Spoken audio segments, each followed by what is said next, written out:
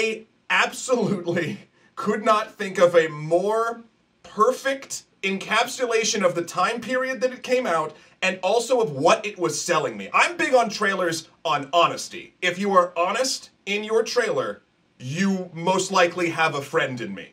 It gets across every piece of information. You get the setups like Chosen Ones, Outworld, Shang Tsung, Sonya, Johnny Cage, and Liu Kang all coming in to stop him. And literally at like the 58-second mark, there is a lightning crash, Shang Tsung screaming it has begun, and a stock photo of a fireball over matte black not anywhere in the film. And then after that, it's just gravy. It does pick up in intensity at that point. You know, the montage with the iconic song that still slaps to this day.